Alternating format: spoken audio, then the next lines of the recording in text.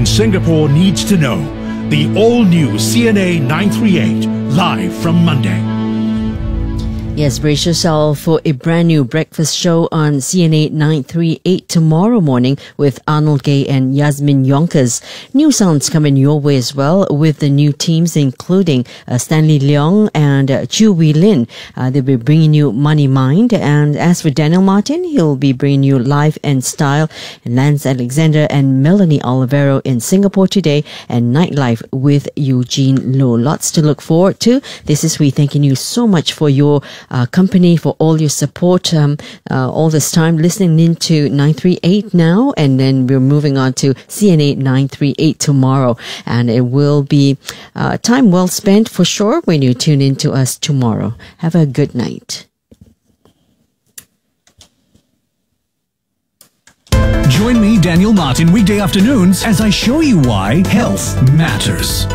The insidious thing about gaming is that it's now including this gambling element, and so the gambling use disorder is quite a problem for someone in game. We certainly have more clients coming into our clinic of people with this video gaming addiction. Health Matters with me, Daniel Martin, during Life and Style, weekday afternoons 2 to 5 on cna938. Now, I'm really hoping that there's going to be more and more companies coming up with their own strategies because, again, we're fighting a huge war.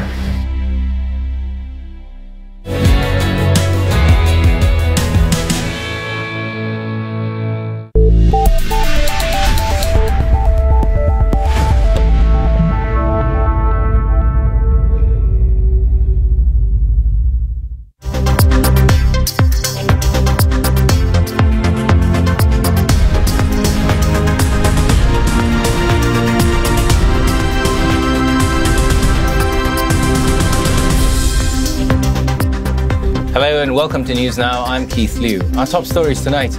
China says the US is solely to blame for an escalating trade war. It says the spat has hurt Washington's economy instead of making it great again. China will not yield any inch of its territory to anyone. Its defense minister lays that out starkly at the Shangri-La Dialogue. America's top diplomat, Mike Pompeo, says the United States is prepared to engage with Iran without preconditions about its nuclear program, but it needs to see the country behaving like, quote, a normal nation.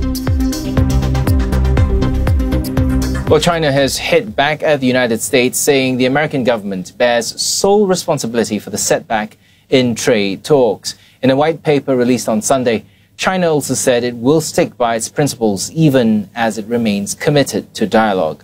A senior Chinese official also says there's no need to overinterpret the soon-to-be-published list of so-called unreliable foreign entities that are deemed to have damaged the interests of Chinese firms.